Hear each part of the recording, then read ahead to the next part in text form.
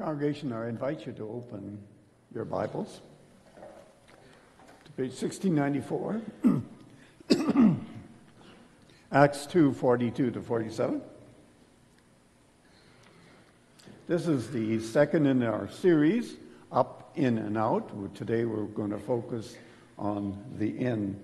I will also put it on screen right now, but you can also look it up in your Bibles. And with our word open, excuse me, with our Bibles open, let's open with a word of prayer. Lord God and Father, thank you for your holy word. Lord, inspire us, Lord, and speak to us through the word that we read, but also through its proclamation. Bless us, Lord, and speak us in your name alone. In Jesus' name, amen. They devoted themselves to the apostles' teaching and to the fellowship, to the breaking of bread and to prayer. Everyone was filled with awe, and many wonders and miraculous signs were done by the apostles. All the believers were together and had everything in common. Selling their possessions and goods, they gave to anyone as he had need. Every day they continued to meet together in the temple courts.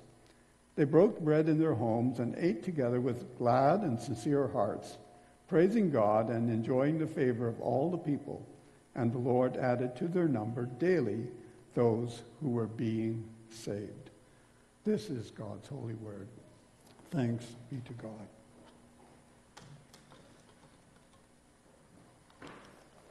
God.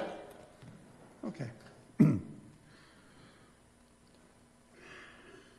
So I just want to recap where we're at with this up, in, and out. Last week, Norm preached on the up part. And he focused on a few key words and in our connection with Jesus. And that's our first priority connection. We need an upward connection first. But as we grow in fellowship with our up with Jesus, the vertical, the man-to-God dimension, we also need to be devoted to the man-to-man relationship, fellowship with one another, the horizontal. Jesus was very much concerned about that. And note his prayer to us. The high priestly prayer, when he prayed for his disciples, but he also prayed for us. And I'm just going to read that prayer. My prayer is not for them, that is the disciples alone. I pray also for those who believe in me through their message, that all of them may be one, Father, just as you are in me and I in you. May they also be in us, that the world may believe that you have sent me. I have given them the glory that you gave me, that they may be one as we are one. I in them and you in me, so that they may be brought together in complete unity. Then the world will know that you sent me and have loved them, even as you have loved me. Last week, Norm focused on key words of our text. They devoted themselves to the teaching, to prayer.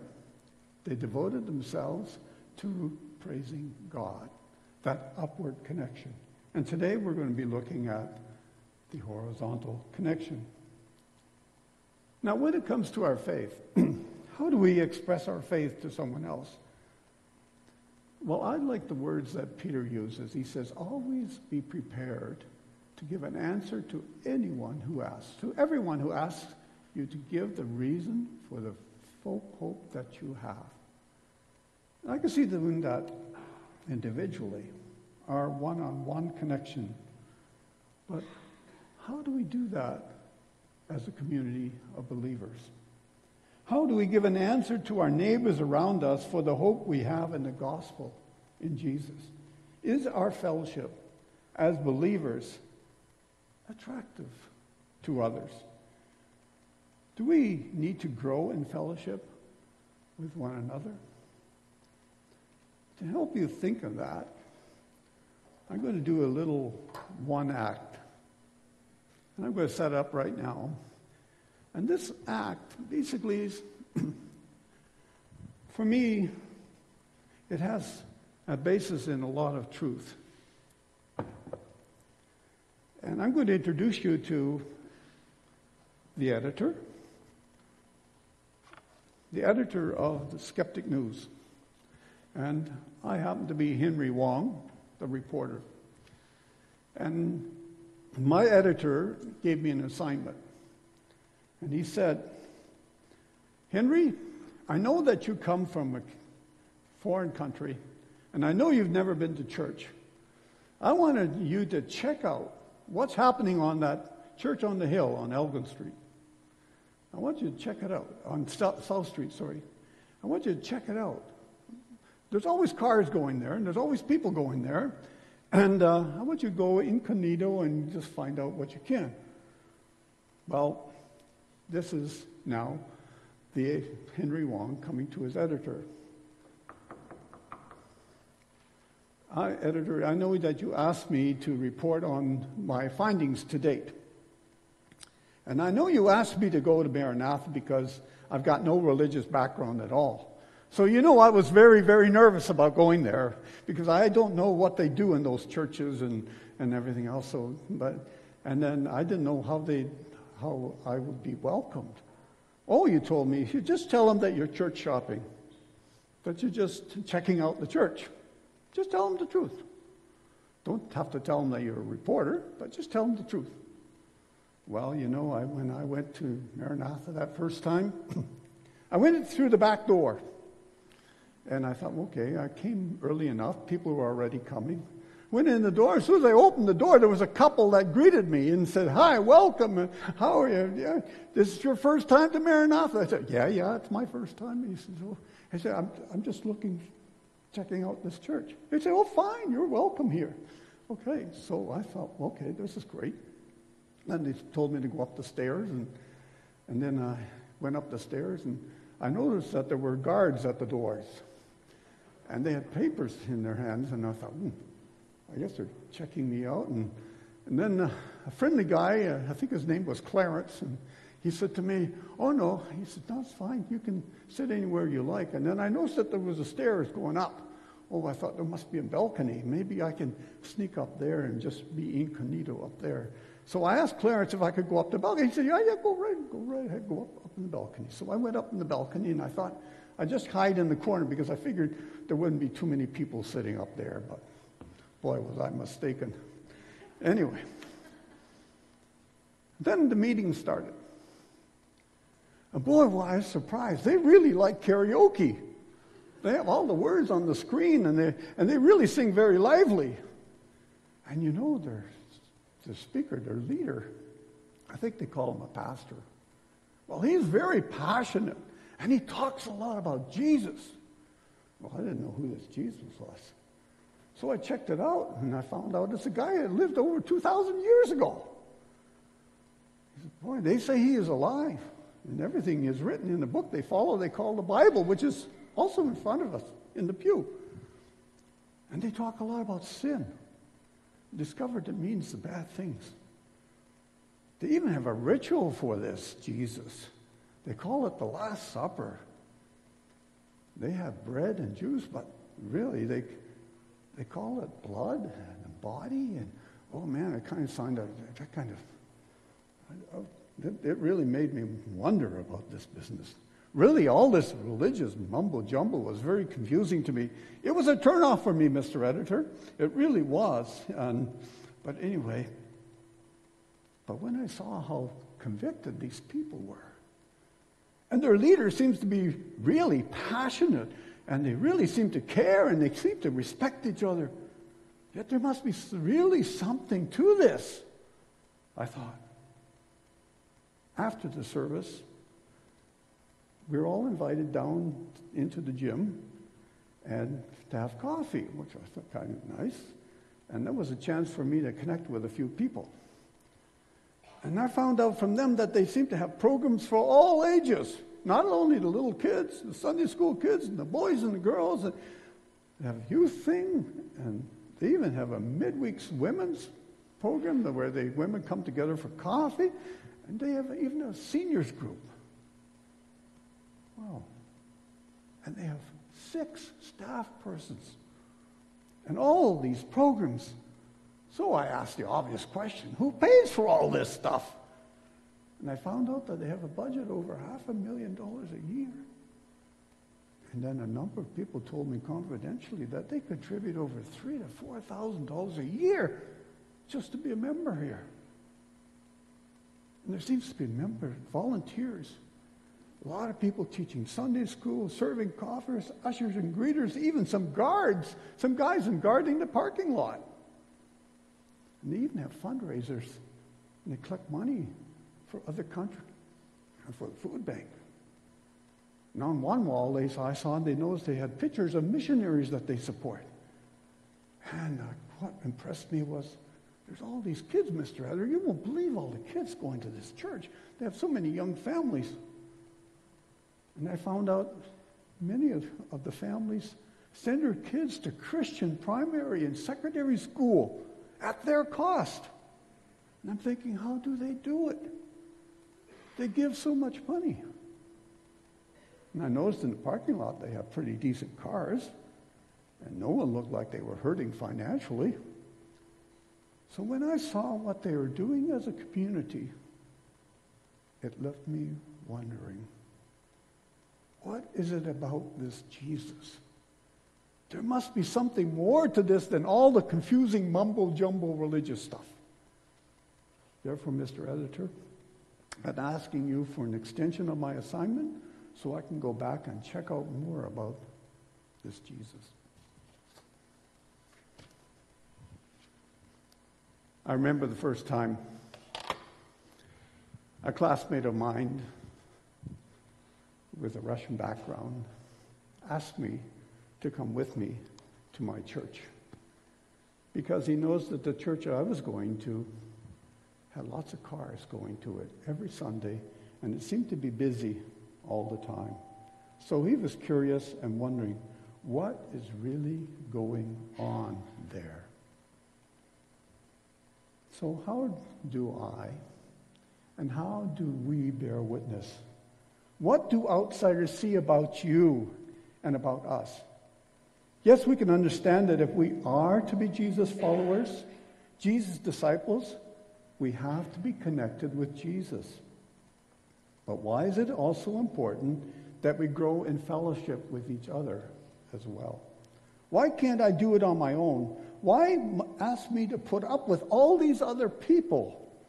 Just let me grow in my spiritual connection with Jesus. I can spend time with the Lord, and I can grow in my upward connection.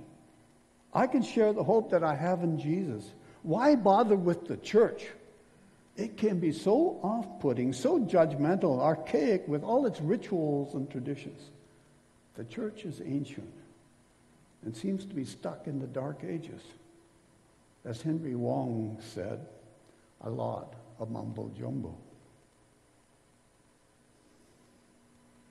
I remember when I was dating, I'd get home from work on a Saturday afternoon, get all cleaned up and dressed up, and then my mom would make a comment, and she said, you know, Rick, what it was like when I was a young girl and my sister and I, we were dating, and the boys would come.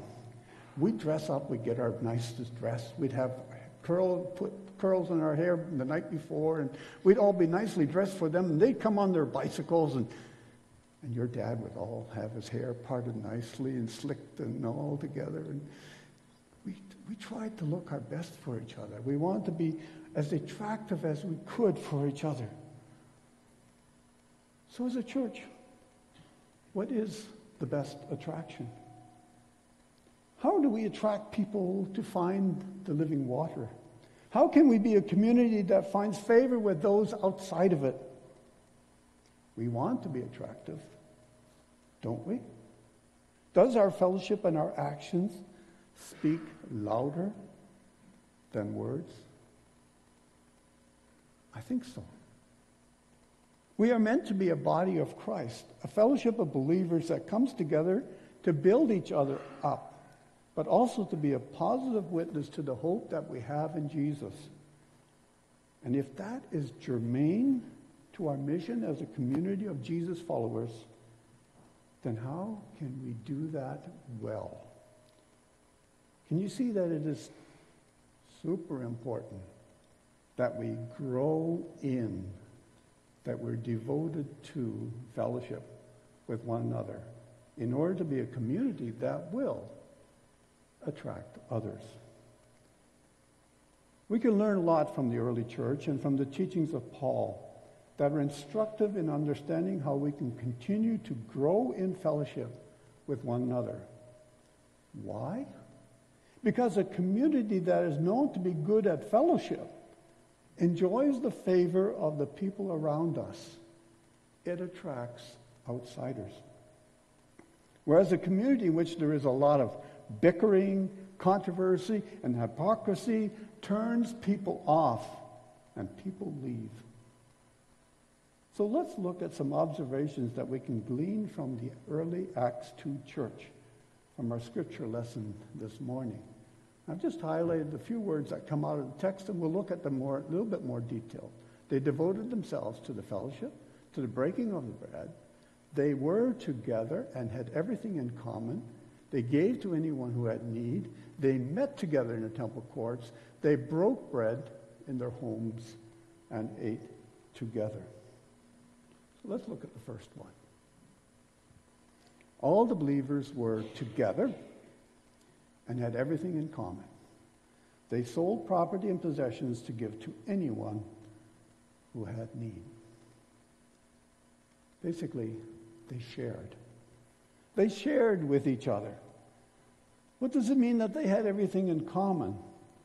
They willingly shared to make sure everyone's needs were met. Possessions didn't mean much, but their fellowship was everything. They shared everything in common. They shared, and no one was in need. So let's expand on that word, everything. And we use the lens of Romans 12, verses 3 and 8. For by the grace given to me, remember what Paul is referring to, is the grace in his own life of meeting Jesus at the last hour in a dramatic way, to be converted and to be changed into an apostle, rather to be someone who was against the way and who now is a follower of the way and a leader in the way. So I, Paul, say to every one of you, do not think of yourself more highly than you ought, but rather think of yourself with sober judgment in accordance with the grace that Jesus gave, that God has distributed to each one of you. So we've all been given grace.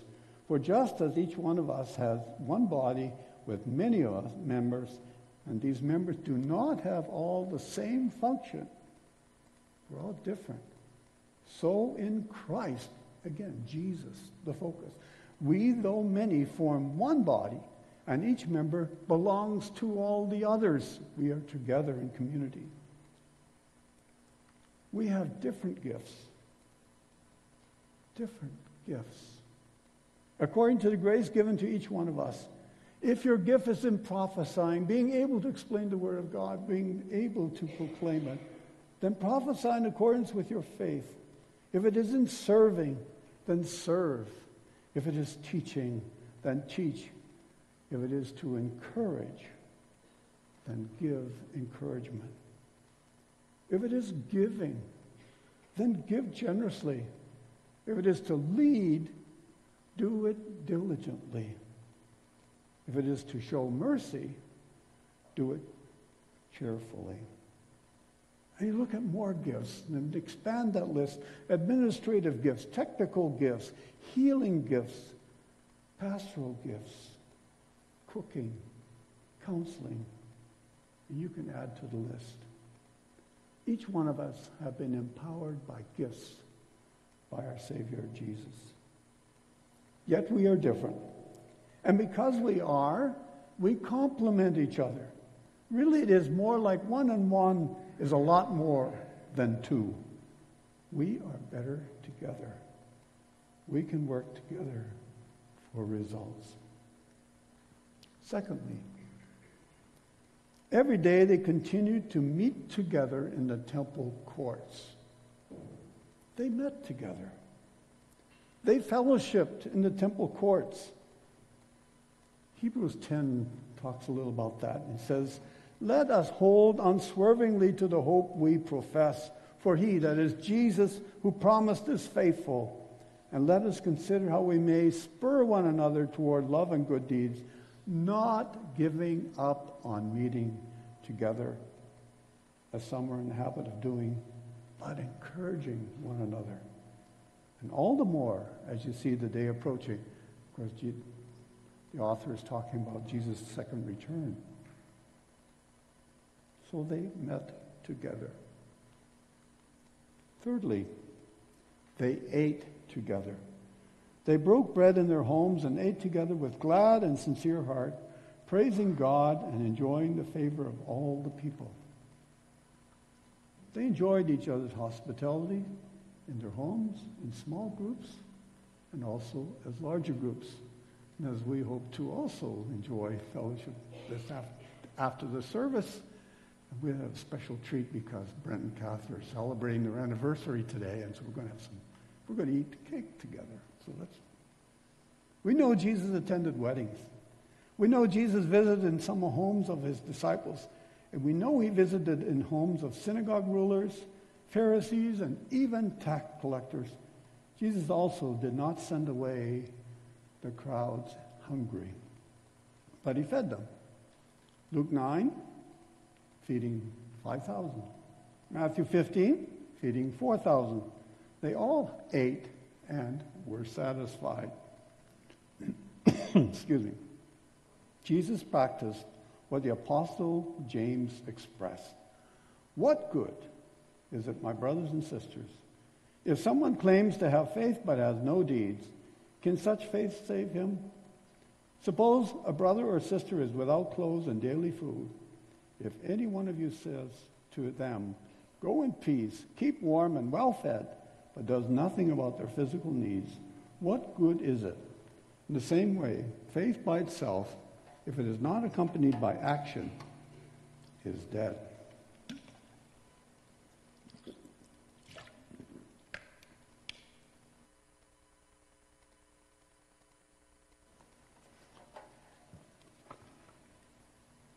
In Hebrews, we read this text. Keep on loving one another as brothers and sisters, for by so doing, some people have shown hospitality to angels without knowing it. To angels. And Jesus says, if you do this to the least of one of these brothers or sisters of mine, you've done it unto me. So in one sense, you could say, if we show hospitality, maybe sometimes show hospitality to Jesus himself. That's how close he is to that. So as a fellowship team, our fellowship goal for our church this year is to grow in our hospitality and care for each other in our church and in our homes and in our communities.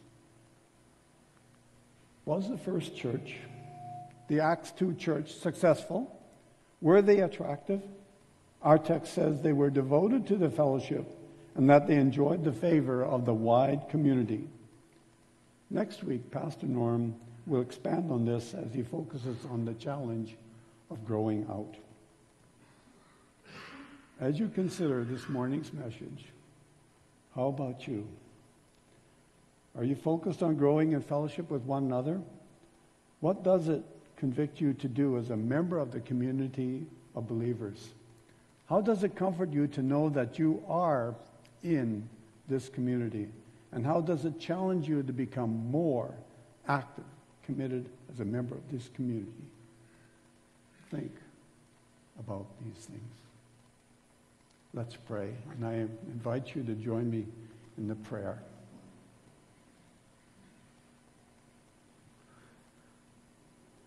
Lord, help me to be in the Spirit with my brother and sister as we are one in the Lord.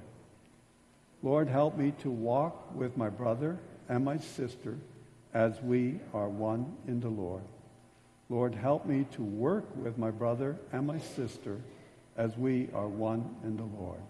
For all praise belongs to you, Father, Son, and Holy Spirit, who makes us one. Amen.